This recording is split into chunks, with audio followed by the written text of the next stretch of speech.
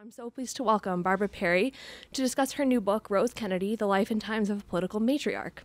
Ms. Perry is a senior fellow in the Presidential Oral History Program at the University of Virginia's Miller Center and is a well-known authority on the Kennedys, a family she has been interested in since she was 4 and saw future President John F. Kennedy campaigning in 1960 in Lexington, Kentucky. Louisville. The new book draws largely on the recently released papers of Prose Kennedy herself, which contained everything she had saved in her 104 years of life. Ms. Perry uses these documents to show Rose's ability to represent her family in the political scene after her husband, Joseph Kennedy, became politically unpopular. Even among the many remarkable mothers of presidents, Prose Kennedy stands above the rest, so please help me welcome Ms. Perry to discuss this remarkable woman. First of all, thank you, Abby, for that very nice introduction. And also thanks to Politics and Prose for hosting me this evening. I am a huge fan of the bookstore, even though I live in Charlottesville, Virginia. And I have to say this is my first trip here, but I feel like I've been here many a time because I always watch on C-SPAN. And so this event just feels like something that comes into my living room because indeed it does. So thank you again for doing all of this. Now, so what we want to do today, and Abby's going to drive the computer for me, is that because this book, if you'll turn to the first slide, because this book is more than the definitive biography of Prose Kennedy, though I hope it will always be remembered as that, it also is the biography of an image. It's the biography of Rose's image. It's the biography of the Kennedy image as well, because Rose had such an important role in that. So we're going to talk first about images of Rose and then her story as opposed to history, because oftentimes she was overshadowed by the men in her family and in politics and in society and in her church. So I wanted this very much to be her story. As Abby said, I went through 250 boxes of her archives that were released by the Kennedy Library. Yes, some people are shaking their heads. It was quite labor intensive, but she did live to be 104, and she seemed to keep everything that passed through her hands. So those were open in 2006, and I went through as many of them as I could. So this will be Rose speaking in her voice. And because of that, and because I'm a political historian, I think I will be able to give you, even about the Kennedys, some perhaps new things, or at least new ways of looking at things for you. And then we want to talk certainly about her political contributions as well as her prodigious philanthropy. And then a little bit about the private Rose. You know, what did these papers reveal about Prose Kennedy, the private woman behind the public image that she worked so hard to create? And finally, a little bit about her legacy. Okay, so now I want to turn things back to you. Tell me a little bit, or think back, if you will, what are your memories, especially if you're my age or older, of Prose Kennedy? What are your memories of her? What are the images that you have in your mind? And while you're thinking about that, I'll just point out some of the images that I know that the public has and history has of Prose Kennedy. The first one on the far left is the family in 1937. This is when they first come on the media scene as Joe is getting ready to launch his diplomatic career. In that time, 1937, and in 38, he would head over to England to become the ambassador to the court of St. James. So this is the first time the family is really portrayed. This is Life magazine, which would become, as Teddy Kennedy said, the family scrapbook. Life magazine loved the Kennedys because they were charming, they were photogenic. There were 9 of them. There were 9 children plus their parents. And I say, too, if the Kennedys had been in the era of the reality show, it would have been Joe and Rose plus 9. That would have been their hit show. In the middle is Rose at her height of her image. This is from 1962, December, at the Capitol Hilton, just down the street here towards the White House. This is the first international awards banquet for research into mental retardation. Rose, at this point, has just been introduced by Ambassador Adlai Stevenson, who has called her the greatest employment agent in Washington, D.C., because at that time, this man, her son, was president. Her son, Bobby, was attorney general. And Teddy, her youngest son, had just been elected to the U.S. Senate. So you can see she is just basking in that glory. And here, one of the saddest days of her life, the burial of her son, Jack, at Arlington Cemetery. So now we'll move on.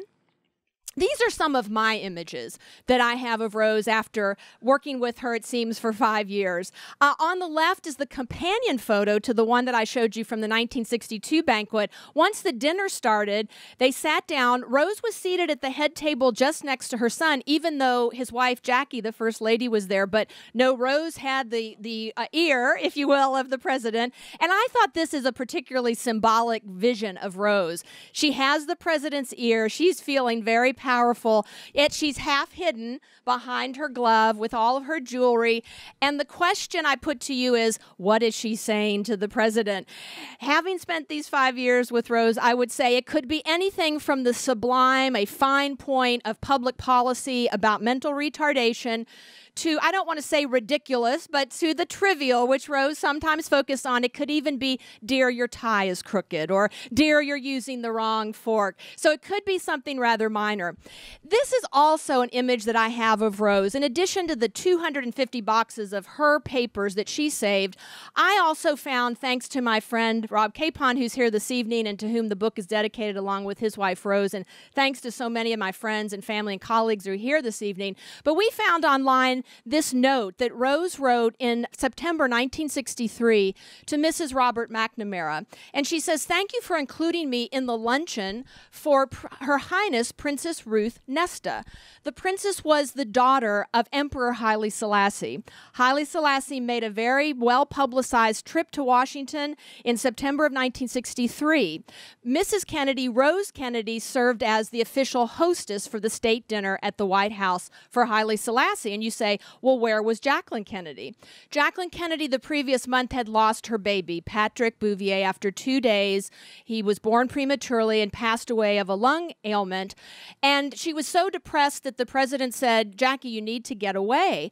Why don't you go to the Mediterranean, take a cruise with your sister, Lee Radswell, and Aristotle Onassis was also the man with whom she was sailing." So Rose was at the height of her power as the substitute first lady. But Rose also in her life loved to go visit famous homes and then write to all her friends and family on the stationery. So she'd say, here I am at the White House, here I am at Windsor Castle. We'll see one of those shortly. And then up in the far left, what do you think that is? Anybody have a sense of what that is? Do we have any World War II vets here? Close. All right. That's the famous coconut. Remember when Jack Kennedy's PT-109 was sliced in two off the Solomon Islands in August of 43?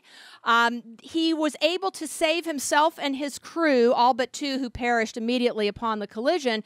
He swam them to nearby islands and evaded the Japanese for a week.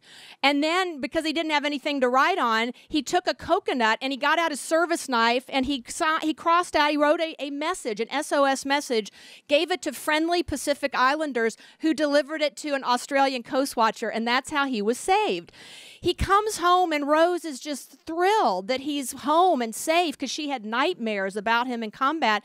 And he brings the coconut with him, and she says, "Jack, you must save the coconut. You must save the coconut. It's going to become very important."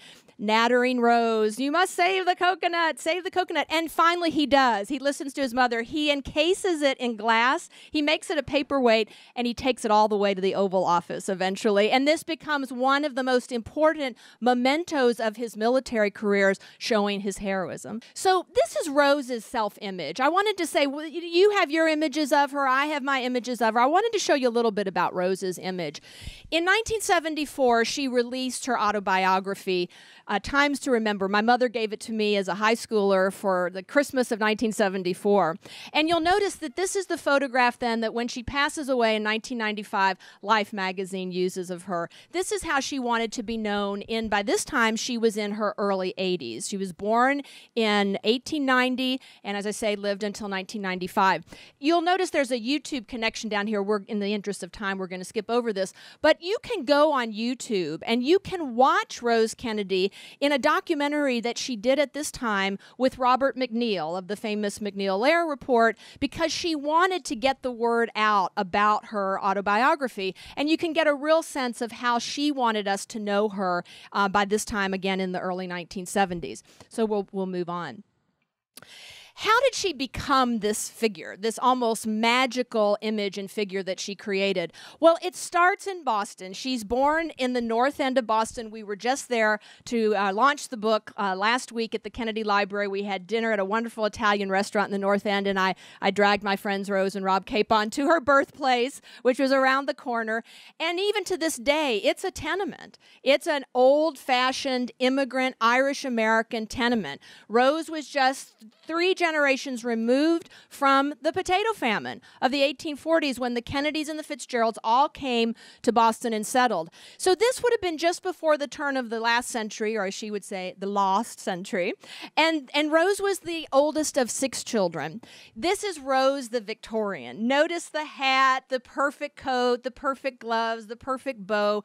She, as a young girl, was already becoming this important public image because at this time her dad was already in the U.S. Congress. He was a member of the House of Representatives, the famous John Fitzgerald, for whom Rose named her second son.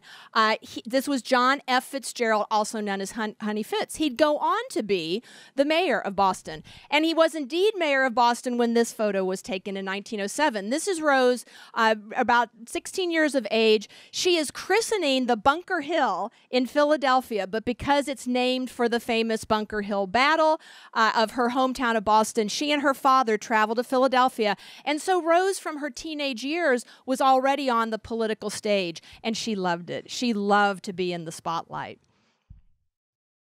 So here she is with her father, the mayor, and Rose is now the Gibson girl. This is about 1910. She's surrounded by her younger siblings, and you're saying, where is Mrs. Fitzgerald? Where is Rose's mother, Josie Fitzgerald? Well, Rose was an interesting combination of the 2 personalities. Her dad was the Teddy Kennedy figure. He was the outgoing, charismatic, loved to be out on the stump, and Rose had that part of her. Look how happy she is. She really is enjoying this parade, this political parade in Boston. But she could also be like her mother, who was very introverted. And so her mother tended to stay home with the younger children, and Rose got to be the substitute political spouse for her dad. Abby? And then she meets Joe Kennedy, all right? This is the summer as a teenager that she met him. Rose is here. Talk about Victorian. Look at that bathing suit, ladies, including stockings. And so she's in a Victorian bathing costume. Here is young Joe Kennedy. Rose is 16. He's 2 years her elder, and she falls head over heels in love with him. He has beautiful red hair, a beautiful smile. He's an athlete. He's a leader at the Boston Latin School. He's very charismatic like her dad, and she is completely smitten with him.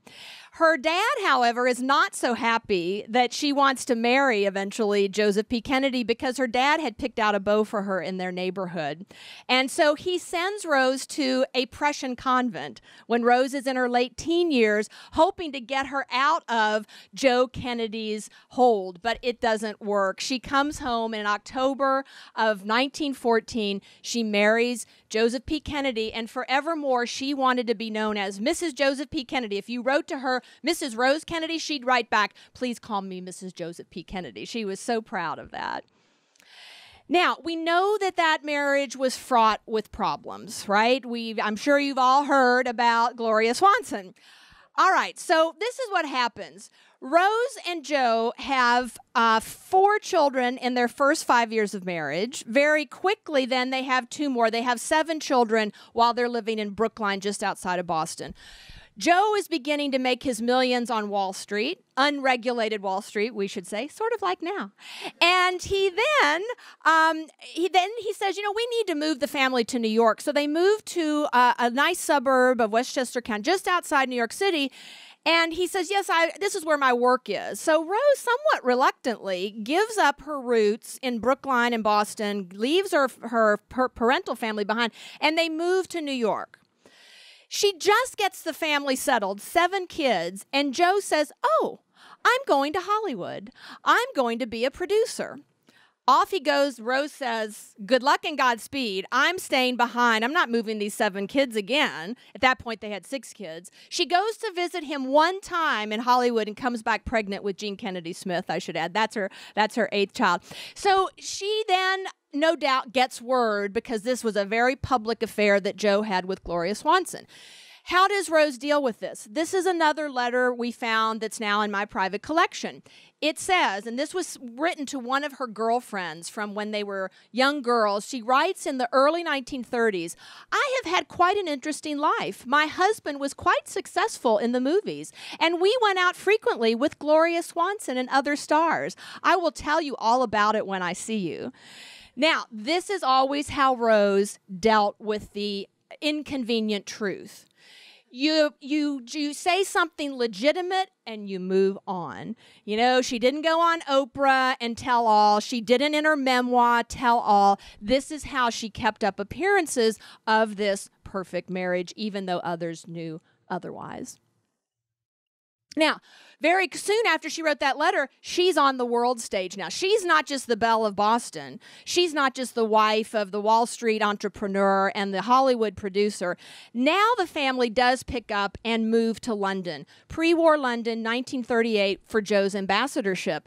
3 weeks after Rose arrives in London, she finds herself spending the weekend at Windsor Castle with the King and Queen of England. Imagine what that's like. Here is this Irish Catholic couple, 2 or 3 generations removed from the potato famine and the coffin ships of the immigrants, and she's now weekending at Windsor Castle. So what does Rose do? She pulls out the stationery, Windsor Castle. She writes to her friends and family.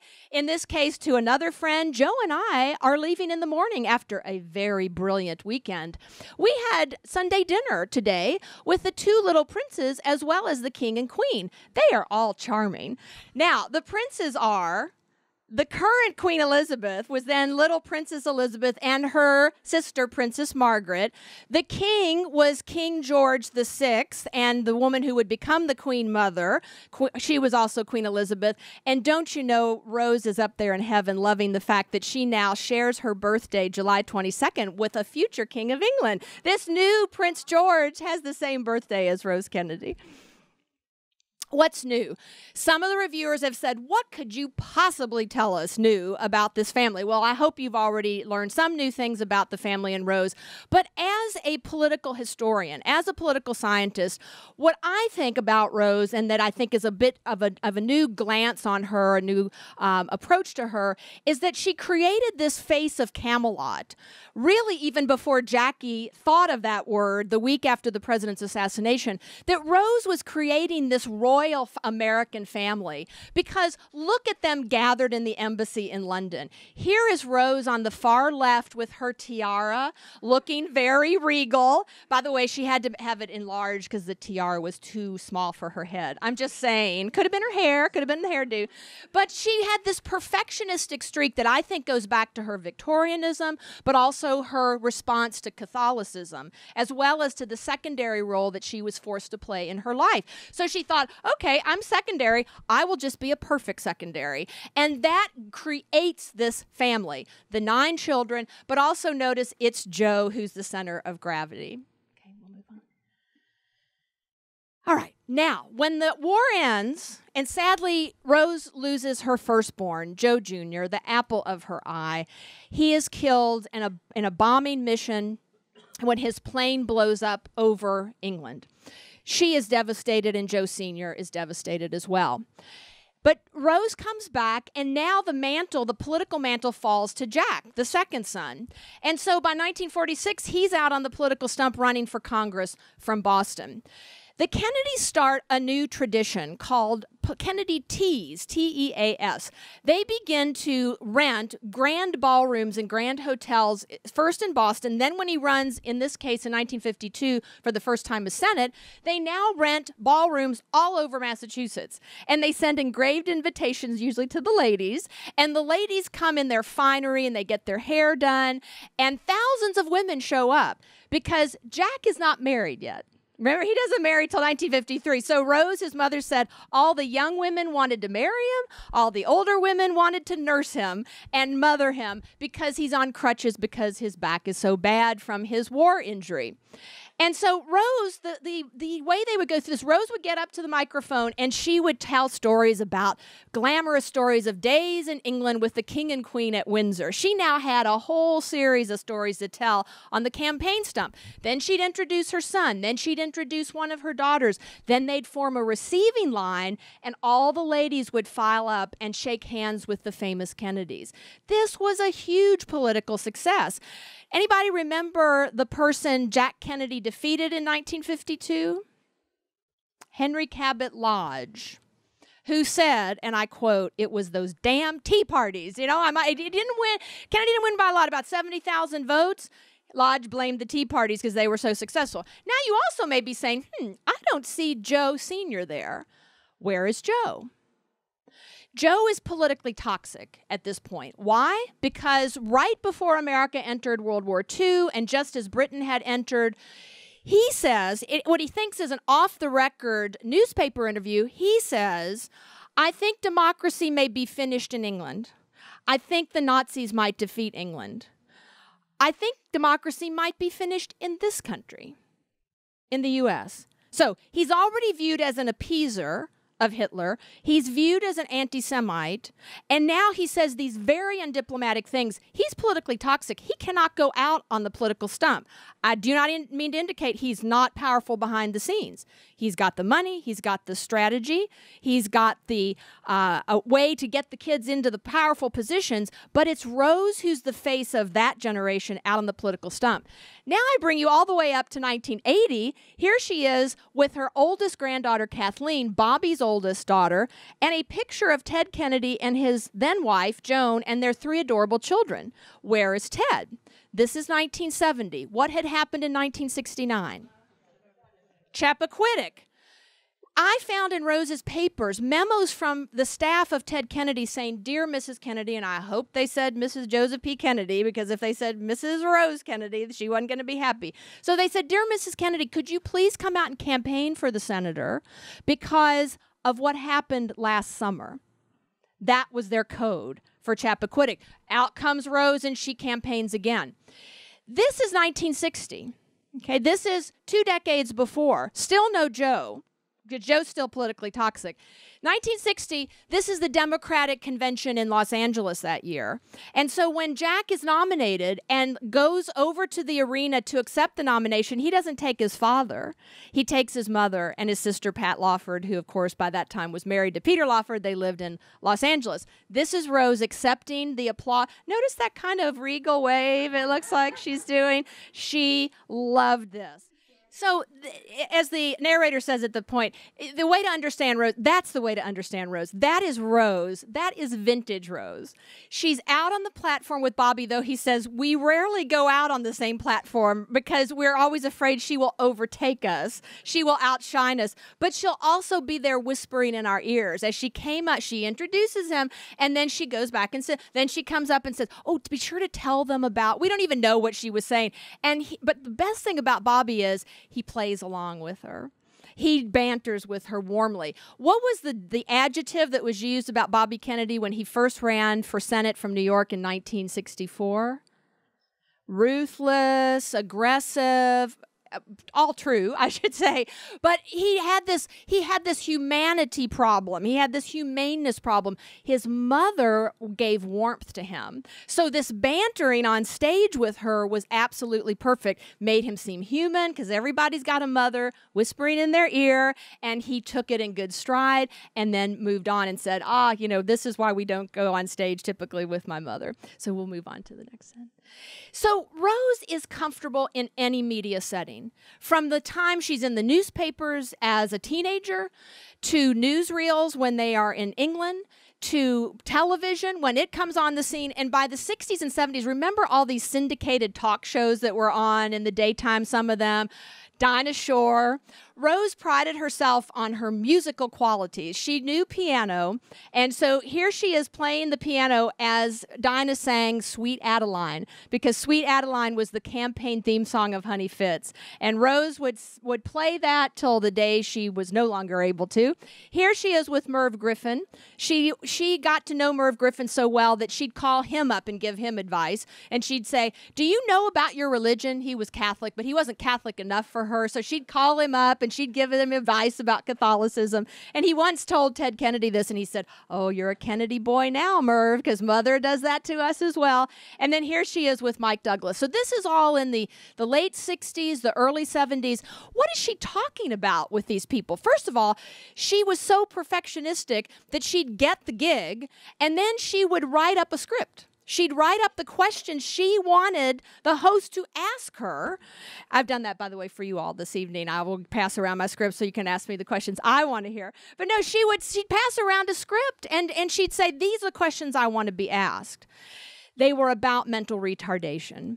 By the early 60s, the Kennedys admit that they have Rosemary, her oldest daughter, who was diagnosed with mental retardation when she was in kindergarten in the mid-1920s. And so you know about, I'm sure, the Kennedy Foundation, which has raised millions of dollars for mental retardation, as well as Eunice Kennedy Shriver and Special Olympics. This is what Rose was talking about as a means of raising millions of dollars. So her daughter's tragedy, in addition to having this sad disability, I'm sure you also know the story of how her father in 1941, and without consulting Rose, subjected Rosemary, a young woman at that time, to a lobotomy. And it went badly wrong, and Rosemary was infantilized. So all of the progress the Kennedys had made in mainstreaming her, way ahead of the game in terms of mainstreaming. And you'll see here they took her to England. She is right here on her way to Buckingham Palace to be presented to the King and Queen. Rose is in the middle, keeping a wary eye on her with the press gathered round, and Rose's other daughter, Kathleen, who sadly was killed in a plane crash in 1948. But Rosemary was doing really well. But when they came back from England in her early 20s, she began to suffer seizures and depression and anxiety. And Joe Kennedy read the literature on lobotomies, and he thought that this would help. It did not. By the mid-1940s, Rosemary was confined to an institution, a Catholic nursing home in Wisconsin, and she stayed there till 2005 when she passed away. So one of Rose's proudest days was the groundbreaking for the Prose Fitzgerald Kennedy Center for Research in Mental Retardation and Human Development with her son, now the senator from New York, and this is the president of Yeshiva University. So Rose, to this day, has the center named for her. It has a slightly different name now. And we also know that this tragic day is looming in Rose's life, November 22nd, 1963. And despite her very strong Catholic faith, she escaped to the beach at Hyannisport when she heard the news that her son was gone, murdered on the streets of Dallas, and she just kept asking why. She kept asking God why. Why would he take someone at the height of his powers doing what she thought was good for the country? Her husband by this time is completely stroke-ridden and cannot speak, and so Rose is really left alone. Abby is going to open one last file for us. This is at the Miller Center at the University of Virginia, where I am based, and you're going to see a transcript. It will come up so you can actually see the words, we hope, as well as the sound. This is Rose Kennedy being called from Air Force One.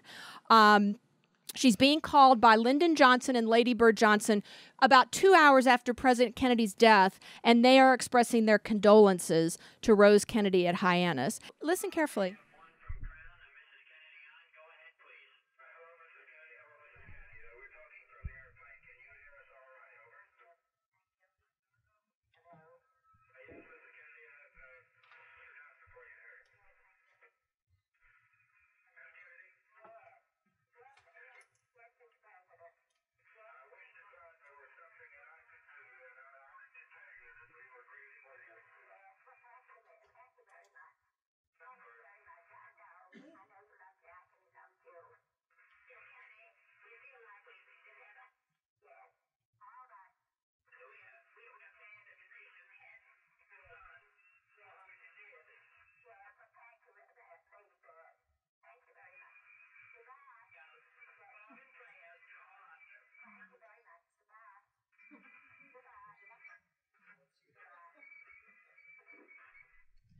I'm sure that virtually all of you can remember what you were doing 2 hours after hearing that news.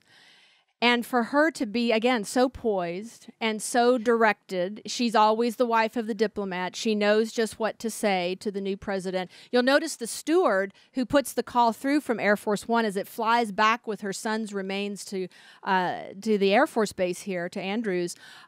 He says, Mr. Johnson, but it's Mrs. Kennedy who responds, yes, Mr. President. And it's Lady Bird whose voice is cracking with emotion, and Rose who's completely together and completely poised and knows what to do. But how lonely she sounds, it seems to me, when that little voice when she says goodbye, goodbye, goodbye.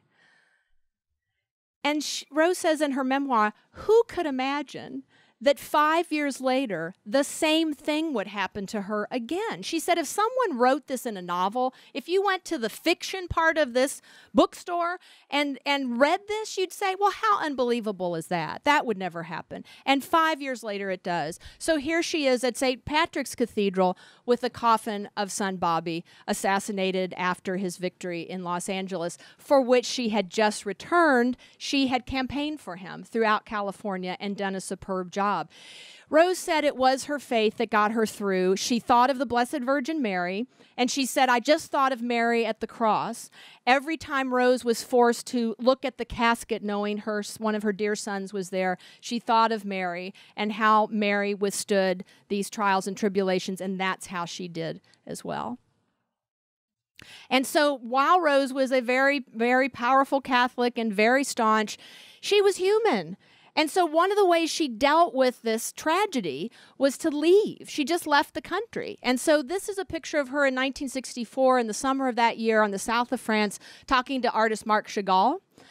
And then when she turned 80, she decided to go to Addis Ababa to be with Haile Selassie, because when she was at dinner with him in 1963, she discovered they had the same birthday. So she said, okay, I'm going to travel 25,000 miles at age 80, and I'm going to visit. My cousin Kathy, I just have to tell you, was one of President Kennedy's first Peace Corps volunteers and served in Ethiopia for 2 years. So as a grade schooler, I learned all about Ethiopia when Kathy was there in the Peace Corps. So Haile Selassie seemed like a real person to me. And this is Rose.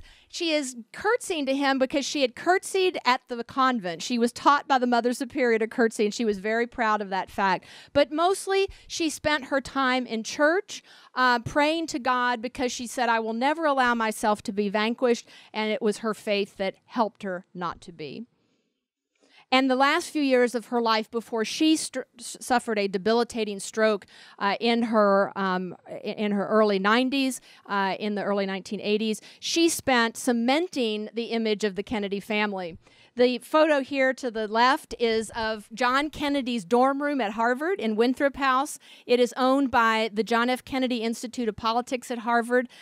Rose went there in 1970 to dedicate it to him. It is now refurbished to look as it did, I'm sure slightly neater than when her son was there. And I had the honor of staying there last year at this time when I was finishing up my research. It is an amazing kind of spiritual experience to be in that room. And then in 1977, she broke ground at Columbia Point in her old neighborhood of Dorchester, just outside of Boston, with her granddaughter Caroline, her grandson John Jr., Teddy, her last surviving son, and Mrs. Onassis here. They're breaking ground for what became the Kennedy Library in Boston. And she also spent some of her time refurbishing the house where Jack Kennedy was born in Brookline. She bought the house after her son was assassinated. She meticulously oversaw its refurbishment. She recorded a tour of the house so that when you go to the house, you can hear her voice tell you about it. And in 1969, in this photograph, she handed the deed of the house back to the American people, back to the American government. So when you go to Brookline now, that house is in the hands of the park rangers. And at the time, she pointed up to this window and she said, this is where the future president was born, as well as 3 of her other children. And she said she would never forget holding her children in her arms for the first time. And she said, particularly for the future president, what you do with your child can influence not only him, but everyone he meets, and not for a day or a month or a year, but for time and eternity. And that's how Rose saw her legacy, through her children, that she affected all eternity through their contributions to our country. And so I thank you so much for being here this evening and for your attention. I would be happy to sign books that you might purchase this evening, but I'm also happy to attempt to answer any questions that you might have about Mrs. Kennedy or the Kennedy family. So thank you very much.